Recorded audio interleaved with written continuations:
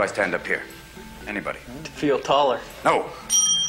Thank you for playing, Mr. Dalton. I stand upon my desk to remind myself that we must constantly look at things in a different way.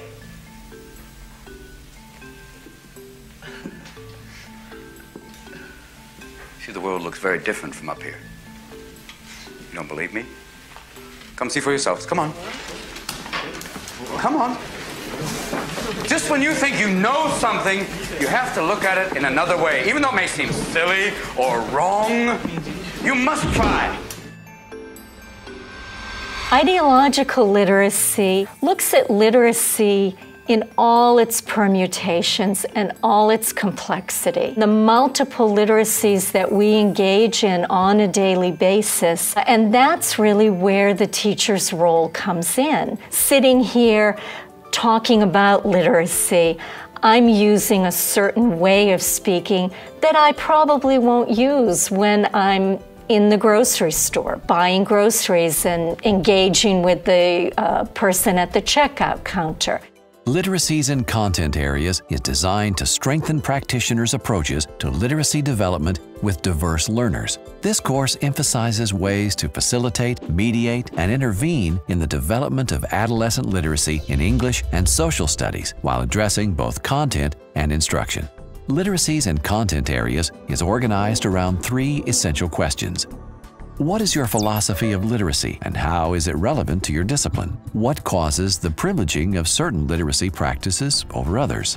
How can integration of literacies, including new media literacy, in the disciplines provide opportunities for diverse learners? That's really what ideological literacy is trying to get at, that the context has a lot to do with how we practice literacy in different social settings. This course challenges perspectives that literacy is simply a collection of discrete skills. Sociocultural perspectives of literacy suggest that literacy is the means by which individuals make meaning and construct their understandings of the world. An important course objective is also to have you reflect and examine your practice, and to put equity and access at the center of how you design and plan your lessons and how you deliver instruction in your classroom, to be inclusive of every student who walks through your door. Candidates will complete a discourse analysis of 3 discrete segments of classroom talk from their practice.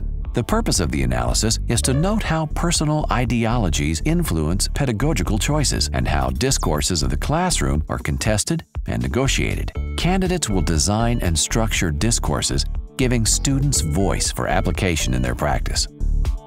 The course requirements are to read the assigned readings, attend class discussion, participate in a study group, and then there are 2 key assessments. One focuses on genres of your discipline and how genres support student learning and culminates in the design of an argumentative task.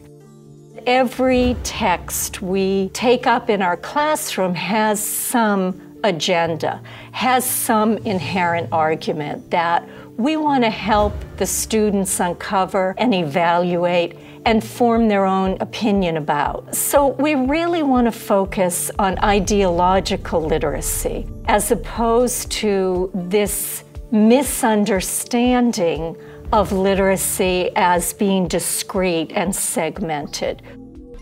The integration of literacies within the disciplines of this course emphasize the importance of developing language and literacy in context and provide students with authentic, culturally relevant opportunities to develop reading, writing, speaking, and listening for real audiences.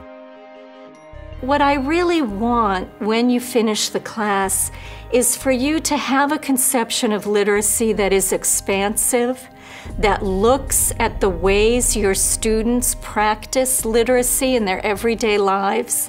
And as adolescents in today's society, students are practicing literacy in incredibly sophisticated and complex ways. I hope that in this class, you will leave with a real sense of how your practice can focus specifically on extending and supporting students' learning, whatever skills they come in with.